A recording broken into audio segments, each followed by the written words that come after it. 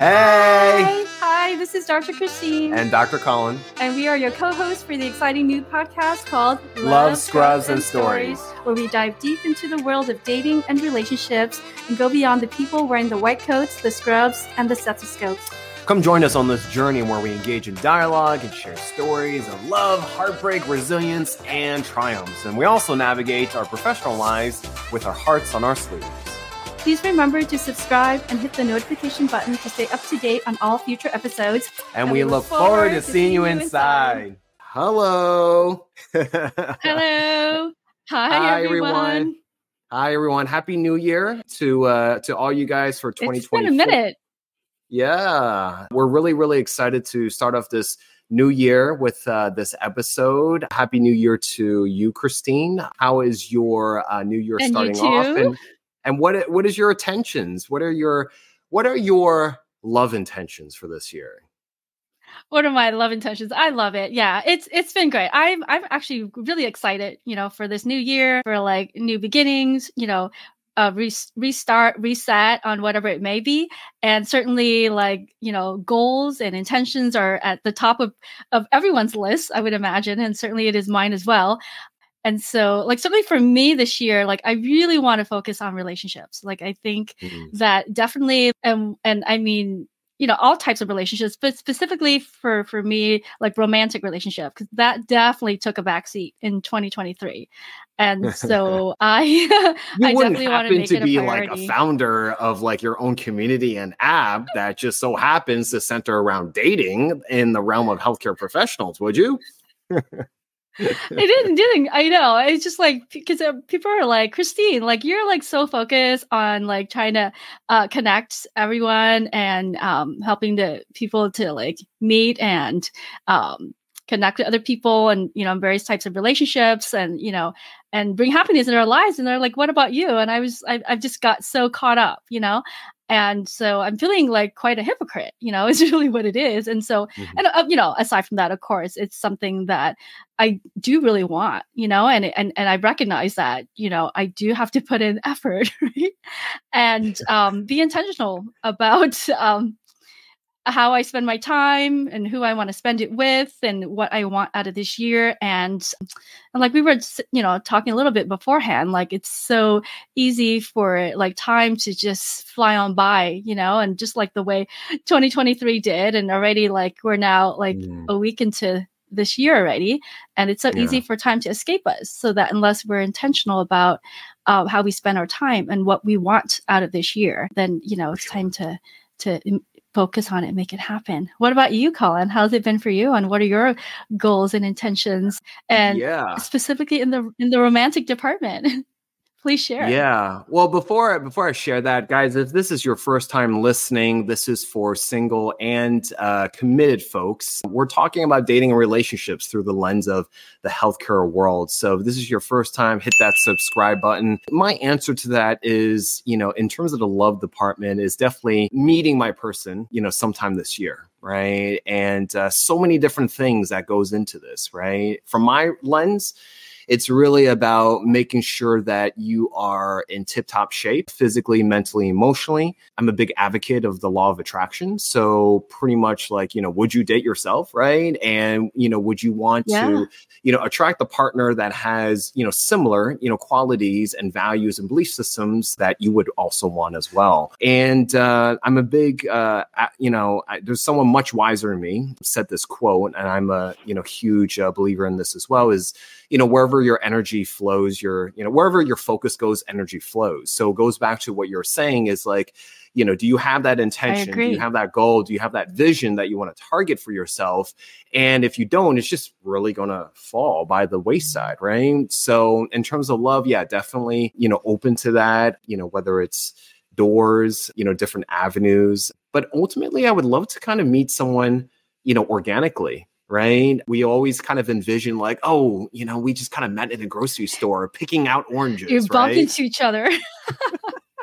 Yeah, exactly. We just bumping each other, our heads hit against our foreheads, kind of like every, rom-com scene, Or how about your hands touch? Because you're grabbing for the same, tangerine. Yeah, sure. Yeah. Or coffee cup. Right. But, that is the romantic side of it. But of course, it's like, it's really what you are open to. And I also believe in timing things. So yeah, it's, as doctors, and healthcare professionals, we can be very, very cerebral, right? And really being in our heads a lot. And I think a lot of times it's the combination of being heart-centered. We actually had an episode of this, right? We had a neurologist on, how much of it is in our head and how much of it is in our heart, right? And when we say our heart, I think what we also mean is that gut, right? That gut intuition, right? So very, very interesting. And the love department is always something that's part of the human condition. And it's always something that we all want ultimately to attract more love in our lives. Very well said, Colin, as always. And so certainly, I'm sure, like most, of our single healthcare audience out there, I think it's definitely high on a lot of people's list because, certainly we just came out of the holidays and being surrounded by family. And so, naturally, I don't know if it was, your family was like this, but there was a lot of questions as like, so what's going on in your life? Like who's in your life and who are you dating? And, and so on and on and on. And whether or not if we want to call it harassment or not, but certainly I think it's harassment. Okay. So it's as an Asian person, it's definitely harassment. So. So interestingly enough, there was this, there's this phenomenon that was, it's coined Dating Sunday that just happened. And it's, the busiest online dating day of the year, which, makes a lot of sense, right? We're coming out of the holidays and relationships are on a lot of people's minds as the top, one of the top priorities on their list. And so naturally people are like turning their focus and say, you know what, this is really important. And this is something that I want to, focus my energy on. But, it's challenging, right? Because, we've talked about how tough the modern dating scene is and how much has evolved over time. And a lot of people are frustrated that, it's like to want to get to, to that place of being with our person, but yet we feel like there's just a lot of barriers. And, if you look at some of the statistics and you hear about it, and some of it is just quite sobering. Yeah. What are your thoughts on that? Very sobering for sure. Being a participant of online dating for years, it's definitely sobering. More complex, more complicated. And with the advent of AI, I know you're a fan of AI. I think of it as, it adds yet another layer of complexity, because now I've heard that AI can record and mimic like your voice. We definitely know that it can create pictures, right? So at the end of the day, you have no idea who's on the other end, right? So, being catfish is like one end. So you have another layer of being like robot fished, I guess. So yeah, it's just, it's the game. It's the game. What is it called? Minesweeper. It's like that game. You kind of have to like tiptoe your way around through online dating. Yeah, so complicated. So there's just, a lot of, but it's good to be knowledgeable about what the current landscape is like. What are the statistics? What are the current trends? And as it turns out, we have a guest today who is, quite familiar, and she's quite interested, and she knows, quite a bit about some of the statistics, and it's something that she's been, interested in talking about. And she's a dear friend of mine, and we had like met up. I remember for the first time, she was telling me about some of the statistics, and I was like, "How do you know so much about this? This is like quite fascinating." So I was like, we would love to invite you onto the show and share with us like some of your knowledge, of your interests, and how this has worked out for you. And so I'm really thankful that she agreed. Her name is Dr. Marjon Vatanchi. Would love to introduce her. So Dr. Marjon is a double board certified dermatologist and Mohs Micrographic surgeon. She is also dual fellowship trained in pediatric dermatology and clinical trials and research. She is a fitness enthusiast who works out 7 days a week. Her workouts include hot yoga, strength training, cycling, and boxing. She is the founder of Athlete Think Tank, Southern California's first athlete social group, which I've been really grateful to be a part of. She has additional interests in anti-aging and longevity, and currently serves as the dermatologist for Project Blueprint, a unique longevity project that slows down aging led by entrepreneur Bryan Johnson. Dr. Marjon is a fan of statistics and happens to know a lot of statistics around love, marriage, and relationships, as I mentioned. So please welcome Dr. Marjon Vatanchi to the Love, Scrolls, and Stories podcast. Hi. Hi, doctors. Marjon. How are you doing today? I'm great. So glad to Thank have you you so much for join having us. Thank me. I'm you happy to be so much here. for making the time. Yeah. Very interesting podcast. I love the theme. Oh, thank you so much. How's the new year going for you? Great. I'm excited for 2024. I didn't set a New Year's resolution. I don't like the all or none, that you're going to switch your whole lifestyle on January 1st. I'm a huge believer in making lifestyle changes over time. So I try to have just an outlook of what I want my 2024 to be, which, as you guessed, is more workouts, working on connection, community. I do like that. Would love to touch on that. And I do have some more things that I want to get into. For instance, I'd love to start playing pickleball. And I've heard that is actually a really easy sport to make friends. I played the other day. Oh, did you? Yeah. I did. You guys should play together. You have to come with me. Yeah, you'll have to join me. Yes, absolutely. It's fun. Yeah, Dan Buettner, he's the gentleman that talks about the blue zones and longevity. He said that, the easiest way to meet people is actually going to a pickleball court because they're so friendly and you'll make friends in a heartbeat. So I'm excited to try that out. Yeah, absolutely. Yeah. I think he's also the one that says that tennis players are the ones that are the longest living in terms of sports. Correct. So the sports that have the highest fatality or risk of dying young are the ones that are impact sports like football, boxing, those type of sports. And the sports that increase longevity are any sports with a racket, like tennis. And then if you had to the Asians in our racket sports. Right, he got it. Colin got it. And I believe he said the one that was currently ranked the highest, actually, pickleball. But maybe there's no differentiation between tennis and pickleball, but that's what he said. Yeah, that's very exciting. For me, I probably just stick with ping pong then. For sure. Yeah, there you go. I think as long as it has some movement and that it's a sport that involves some community, you play with somebody else, it's easy to do and you're not going to get injured.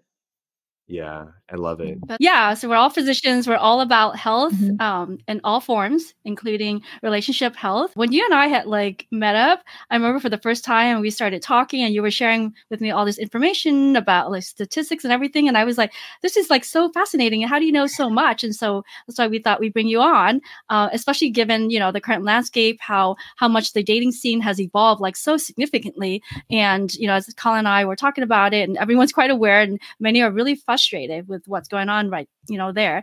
And so I guess to start off, what inspired your interest in learning about all these different stats and trends, and how important do you think it is for individuals to be well informed and perhaps use this knowledge to their advantage, like perhaps you have to your advantage?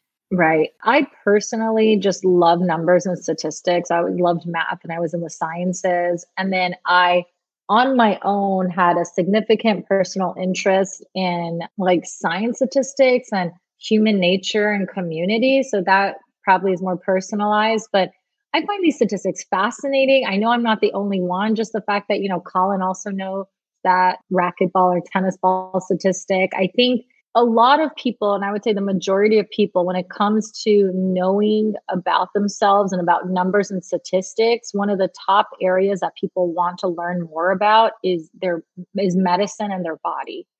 So I think that in general, people have a lot of interest. Now, when it comes to dating, I don't think anyone needs to know a specific number. I think it's just helpful to know the trends.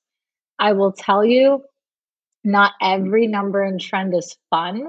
A lot of people think I have a lot of fun statistics, and some of them are fun and silly. For instance, one of the largest groups to have the most swipes or to get likes on dating apps are, women of Middle Eastern descent. You can dissect why that is, but there's fun statistics and there's not so fun statistics like divorce statistics and what increases the rate of divorce, and sort of some truths that you may not want to hear, but they're good to know and be aware of. There's some statistics that it's tough to say that's not going to happen to me. For instance, if you marry someone that's more than 20 years your senior, your divorce rate is above 90%. And it's usually closer to 99 for that. So to say like, oh, I'm the 1%, I'm the 1%, that's pretty tough. You have to really believe in your love. So I think they're helpful to know, but you should take them with a grain of salt because love can conquer a lot. And does it matter if, like, on that statistic, gender-wise? I'm curious whether no. So there was a statistic, right? There was a research done on divorce rates, and they sort of looked at a lot of different age ranges and found that the lowest rate of divorce, and they only looked at ages, irrelevant of gender. They did not take into account anything else like children or things like that. But that people had the lowest rate of divorce if they were the same age. And everybody thinks that the man has to be older. That's not true. It's the same age because you have so much in common. You remember the same things in history. You watch the same TV shows. You probably listen to the same music on the radio. The more commonalities we have with each other, the more likely we are to enjoy spending time together and talk about things.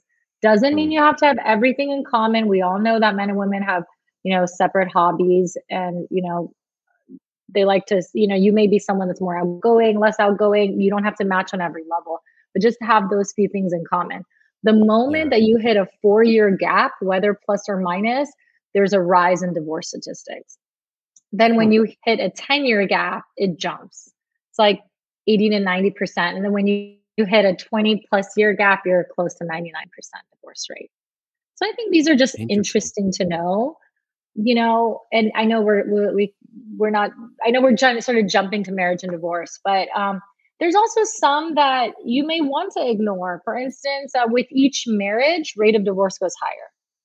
But does that mean that just because you were married twice, now you found the love of your life, you're not going to get married again? You can definitely get married, especially if it feels different, especially if you go at it a different way or you make some smarter decisions, you've identified red flags.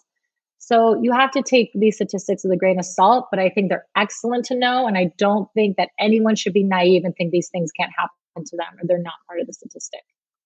Yeah. Yeah. My comment to that is, I just had a conversation with someone earlier and, I just we were talking about topic and I just made this comment of like, oh, what would MacGyver do? Right. Because they were trying to fumble with their phone and they're trying to prop it up. And I was like, okay, let's MacGyver this. Right.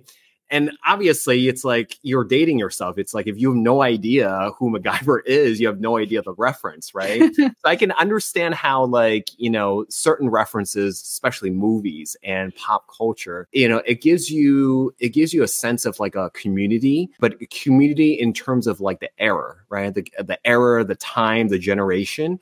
And that increases bond, right? If you are part of that, right? And I can see how if you go beyond the 4 years, you can theoretically become more and more, distant. But I think it's like, women finding older men attractive because, my perception of that is of that maturity. There's a balance. There's more of a balance of maturity that females are seeking, in a male that's older, right? So it's interesting. And I agree with you. It's like taking with a grain of salt and think of it as more of trends as opposed to like hard facts that you have to follow. So, but definitely fascinating to know. Like any other statistics and trends that you can think of, Marjon, that you'd like to share? Yeah. Oh gosh. Yeah, we can get into them. They're not all very happy though. But I just like what Colin was saying. And by the way, I love the MacGyver reference. I use that reference all the time, actually. If I take like pasta and a dressing and like make something good out of it with spices, I'm like, oh, I MacGyver that well. Okay. Because I'm not a great cook. A work in progress. To be honest, some of my favorite statistics are around divorce. Yes. So I have lawyer friends in Orange County. That's where I live, Orange County, California. And they tell me that the rate of divorce in Orange County is 70%. and that it can be so For shocking real? to people. But my 70? first question, rather than being, it's 70%. But I wasn't immediately shocked. I threw back a question and I said, is it 70% in Orange County or is it 70% in metropolitan areas? Like, is that what it's going to be in New York City, Miami City? And she didn't know. She just knew for Orange County.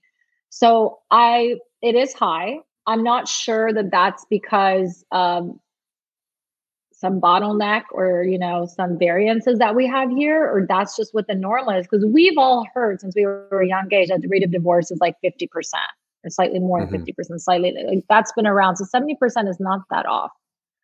I just think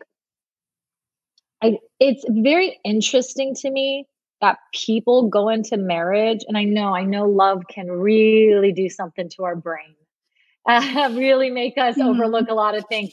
But it's interesting to me that so many people can get married and there's no prenup in place. There's no previous discussion of how many kids you're going to have. And nobody wants to talk about these things. Like, I have not heard of a couple, unless they are a lawyer or one of them is a lawyer, of sitting before the marriage and saying, okay, what would happen if we divorce? Like, what are the chances? What do you think about that? Have you ever thought about it? Do you have people, like, we don't have this conversation. We're like, oh, that could never happen to us. Actually, statistically, it will probably happen to you if you live in Orange County, right? So why are we not? And here we are having more of these. Right. We're all, okay. So yeah, we're all in Orange County. We're all filming in Orange County. Okay. So statistically, we are all going to get a divorce if we get married. What can we do to lower that? We can have discussions. The number one reason, if you probe a divorce lawyer about why people should sign prenups, it's not because everything is written out in the prenup. It's because at least the couple is talking about finances and divorce before getting married. If all else fails, that is why divorce lawyers recommend that conversation. So the trends that high is because they don't have that conversation before the marriage. Nobody has this conversation. It's uncomfortable. No, but yeah, people don't want to talk about it. In fact, if you ever bring it up to someone, which you shouldn't, you should only worry about your own life. They will get offended. Like, we're never going to divorce. Okay, no. It's like, I'm not speaking to you or about you. I'm just stating these are the statistics. And people just think that, their love is ironclad. Yeah. We had a beautiful podcast episode with another guest talking solely about prenups. And the biggest takeaway that I got from it, Christine, love to hear your takeaway, was that if you think about prenups in terms of like an insurance policy, so like you wouldn't buy a car or drive a car off the lot without car insurance, right? And you would also have home insurance, right? So these things are like, duh, right? But, he was framing it because he did a lot of research into prenups, and he also had a previous marriage as well. And, he said that if you think about prenups as like marriage insurance, then it frames everything like having everything in place, before you enter into something. Kind of like how you would have a contract with a consultant, for example, right? You would have some sort of business agreement, absolutely. Right? Yeah, absolutely. Yeah, absolutely. Right. I guess the takeaway of this brief conversation is that you can't rely on your feelings. Our feelings are temporary, and life can change so much. It can change us. It can change our circumstances. And I don't want to tell people that they need to get prenups. That is, I'm not here. I'm not the lawyer. I'm not recommending that. I'm recommending a discussion. There's nothing you should be uncomfortable talking about before marriage. You should be able to talk about finances, your debt. Where are we going? What are your goals? Those are the things that we should be talking about.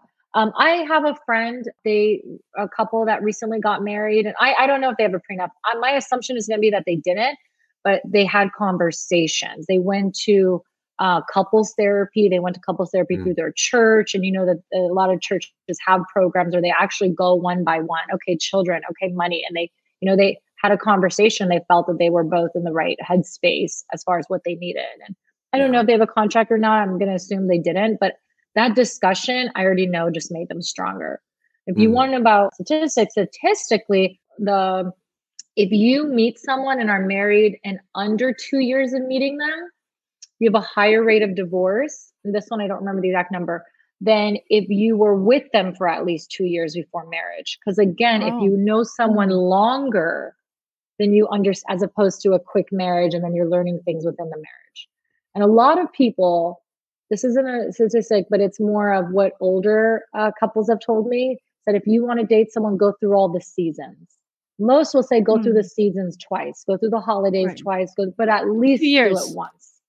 Oh, I see. So at least like a year, like be with them for at least a year. At least a year. Yes, preferably 2 before you're getting married. Sounds like very sound advice. For sure.